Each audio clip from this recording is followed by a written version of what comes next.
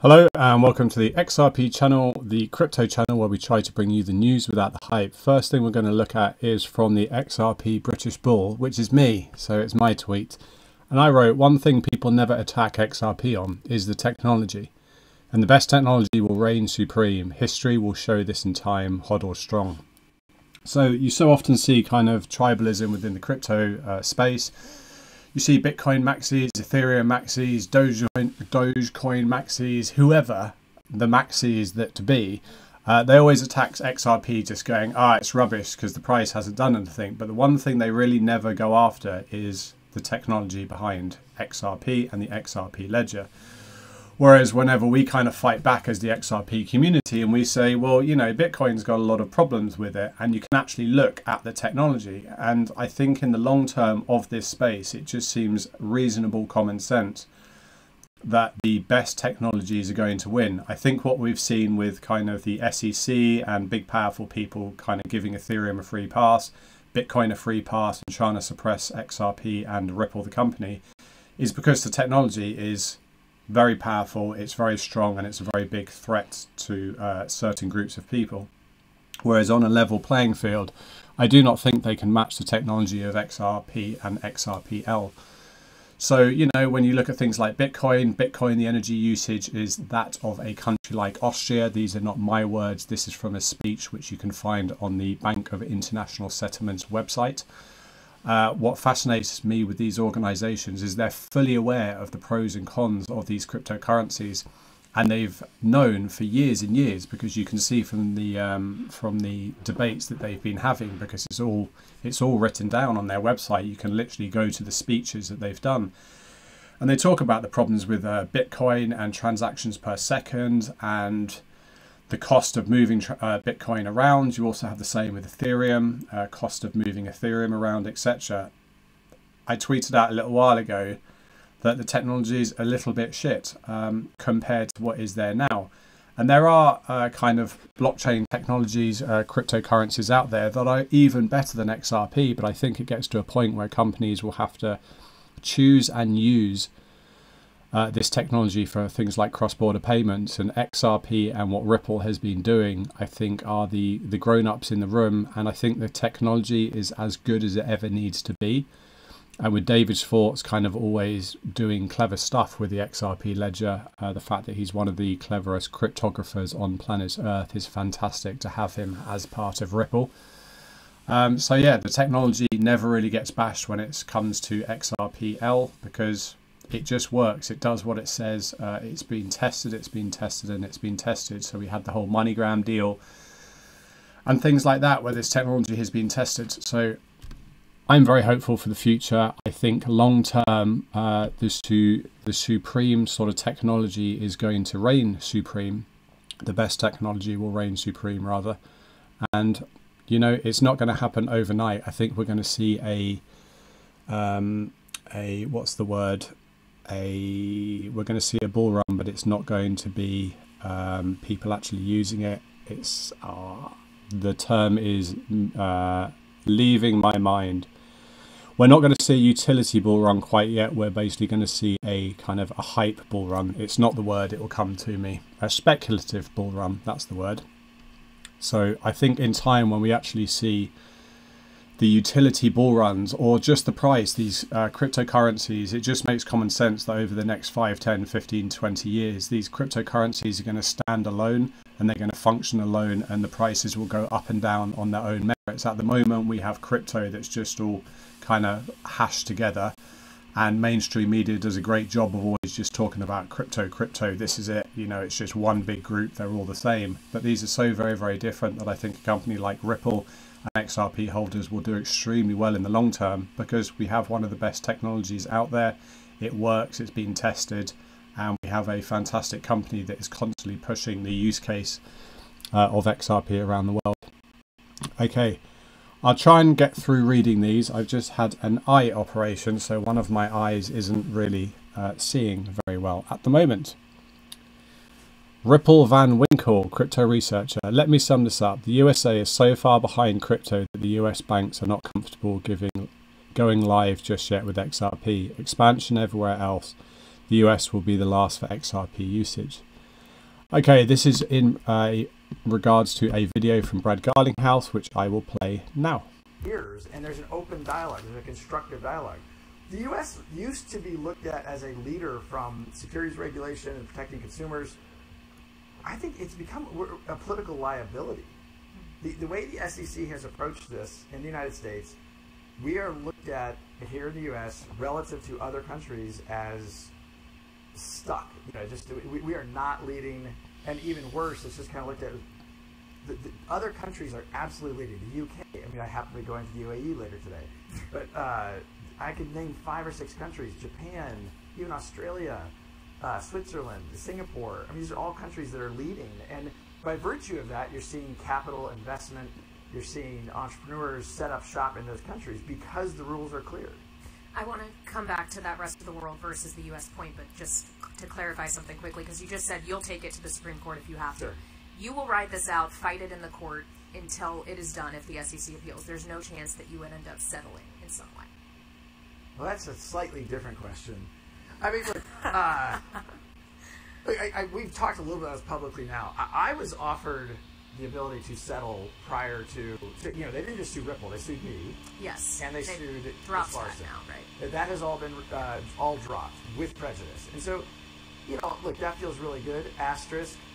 It feels like, how did we end up here? Like, what you sued me as if it was clear I had to knowingly know that XRP is a security and act recklessly to not know, and people here in the law know more about this than I do, but like, there was no chance they were going to win that.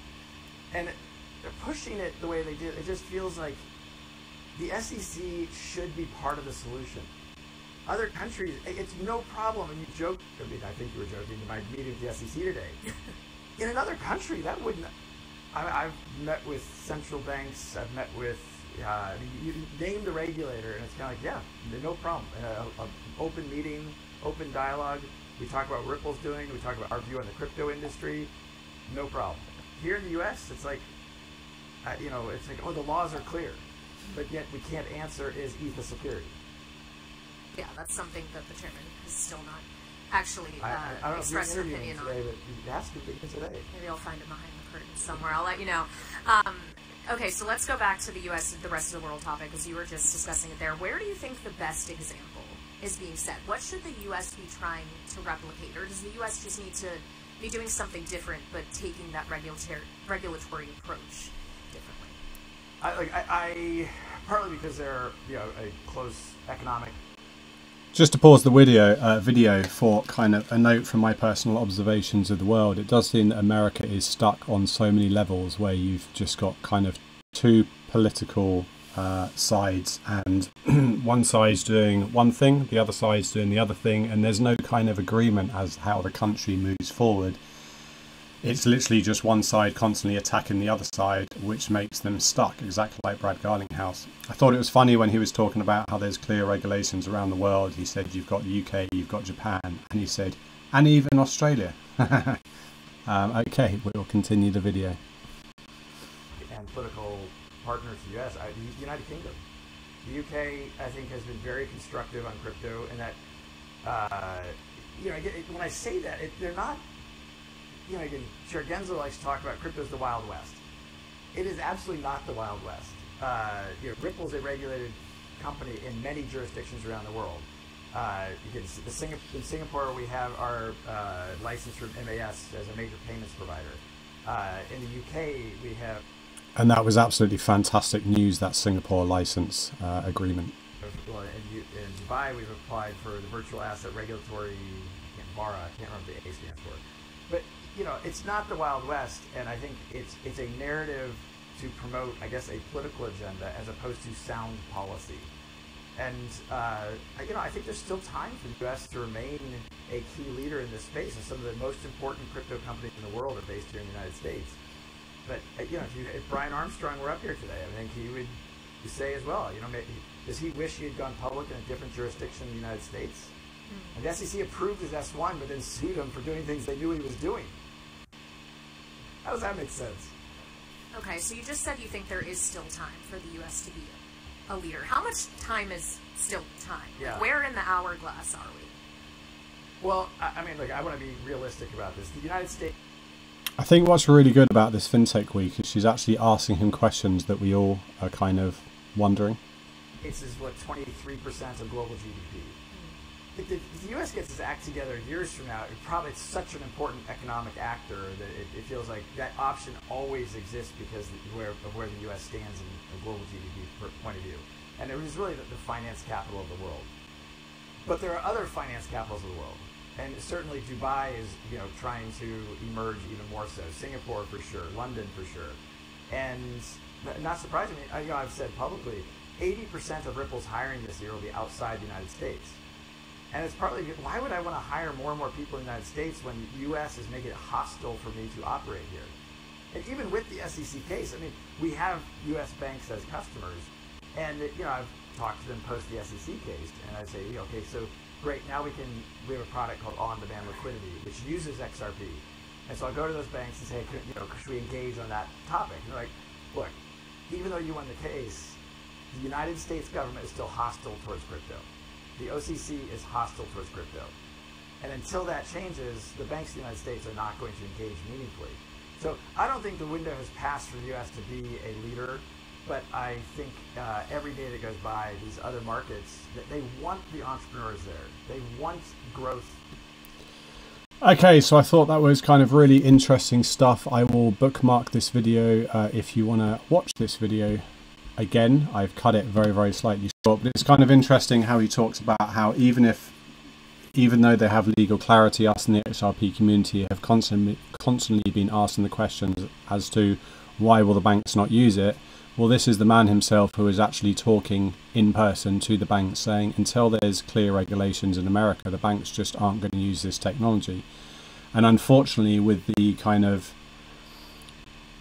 way they've done it at the moment, Bitcoin and Ethereum seem to have a free pass. So you're seeing more and more BlackRock wanting a spot Bitcoin ETF, etc. They're looking at doing the same with Ethereum, etc. I think institutions are able probably to use those two more freely than something like XRP, even though XRP does what it's supposed to do. And I kind of think that's the point of what Gary Gensler is doing. He's bringing these narratives of crypto is the Wild West. He's stopping the innovation, because the more he digs his heels in, the more Bitcoin and Ethereum have a free pass. And we just need to see the conflicts of interest from the previous heads of the SEC. Bill Henman had 15 million reasons to support Ethereum. So many other people had reasons that they weren't making money from Bitcoin and Ethereum. Is Gary Gensler any different? Well, he seems to be pushing the same agenda. So I do think they're in this kind of game of just allowing those two the free pass and holding everything back for as long as possible, and they will keep waging this war on crypto until Congress actually comes in and does something about it. But the problem is Congress never actually does anything. They just say they're going to do something and no actions are actually taken. So I don't know whether we'll have to wait until the next elections in America to see whether you have new leadership and new decisions on this space. But it is very, very frustrating, and I think this is kind of why, I don't know, the promise of XRP has been held back and damaged incredibly. I think the SEC lawsuit and what Gary Gensler is doing in America as a whole has hurt so many cryptocurrencies and crypto innovation and has given a free pass to Bitcoin and Ethereum. I think the damage is untold, but I think the cat is out of the bag as to what's happened. And the fact that he's now having to have these conversations of, Gary Gensler is having to have these conversations and is asked questions of, is Ethereum a security? And he refuses to answer that question. So he's kind of now clouded Ethereum as well. So really the only one that has the free pass is Bitcoin. I think he's doing this on purpose. I think there's a very clear kind of cut reason why he's doing this. I don't think he's going to change stance anytime soon until he leaves, until he gets fired. I think he's there to do exactly the job he's going to do. And I think he's doing that job very, very well. I think people think he's incompetent. I think someone like him, with his background working at MIT, being one of the youngest traders at top-level banks, I think he is probably extremely good at whatever job you give him to do. I think he's an extremely intelligent individual. And I don't particularly like him, but I think he's doing, the job that he was put there to do, unfortunately for us. But again, I think all of these kind of, you've got FinTech Week, you've got Swell, you've got FinTech that is being co-hosted by the Bank of International Settlements. The biggest organizations in the world are now part and realizing this kind of crypto revolution that's happening. I think Gary Gensler is losing support from everybody who's anybody who's important. And I think it's only that I think the tides are turning. I think the tides are turning, and I think when the tides turn, that's when we're going to see the most amazing stuff for Ripple. That will be when we actually see utility bull runs as opposed to speculation bull runs. Okay, Watch Your Guru just in. $9 trillion asset manager BlackRock officially files to spot Ethereum ETF with Nasdaq. So like I said before, they want Bitcoin, they want Ethereum. Will they let the others through the door? I think they don't want the others through the door, but I think the others are coming through the back door, so to speak. Crypto saving expert, BlackRock spot ETF, Ethereum ETF has been confirmed in their Nasdaq filing. Okay, so someone else is just saying that. Okay, xrpnews.crypto says, it's a mystery to me how you can invest in such a crap coin that causes such high transactions costs. And he's talking about Ethereum. These are my agreements as well. There is a reason why they need to be given a free pass, because they don't work anywhere near as well. And as soon as people are given the free choice of which ones you want to use, and how are you going to use this to be competitive against your competitors, there's kind of a clear choice in this space, depending what you're trying to do with blockchain. If you're looking at patents, then you're obviously going to go for something like Casper. But if you're looking at cross-border payments, moving money around, looking at your Nostro Vostro accounts, there's really only one cryptocurrency out there that's a really kind of sensible professional choice with a professional company behind them, and that is XRP. I think Gary Gensler's in the losing battle. I think he has damaged us big time, which is why I dislike him so much, because it's just not honest what he's doing. And this is kind of one of my points where I put out a tweet saying, which wealth mentors do you follow? The favorite person I follow is a guy called Jim Ron, who is no longer with us, but he was one of the most fantastic mentors ever, and wealth kind of gurus, and he actually mentored Tony Robbins.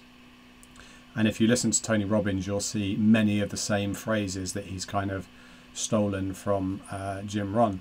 But Jim Ron's kind of point of success is the one thing you really need to make sure when you are successful is to guard and make sure that you protect your value system, your integrity, and your honesty. Because otherwise, if you come out with lots of money and you let go of those things, then what do you have? You have nothing. You become a shell of a person with a big bank account. And you've kind of lost that. I mean, no one looks at you as someone with integrity, because they know that you will sell out just to get the money, which is why I like someone like Jim Rohn. If you have a personal favorite wealth kind of mentor, please leave it in the comments. I would genuinely be interested in reading who they are and researching who they are. But yeah, from my perspective, Jim Rohn, he seemed like a gentleman. He also was just a funny guy without almost trying to be funny. He was just a character that you just don't get anymore. All the kind of high profile people, in my mind, I don't particularly enjoy a lot of them. I find them just overly aggressive. Most of them are kind of, yeah, I don't know. It's just a generational difference. Okay, last thing I'm going to put on is Jeremy Hogan. This will be interesting as nothing less is at stake than the sovereign right of foreign countries. The US Supreme Court says that Ripple sales must have been in the US, or at least on a US exchange. How is the SEC expert going to get around that? And he basically cites a legal case, which I have reposted if you want to see it. So that's kind of interesting. I don't think the SEC particularly thought they were going to win, if I really think about it. And when you listen to things like Brad Garlinghouse for staying on stage, where he says it's just almost ludicrous what the SEC was claiming in regards to how he should have known, Brad Garlinghouse, etc., should have known that what they were doing was illegal, etc., even though the courts have just ruled it wasn't.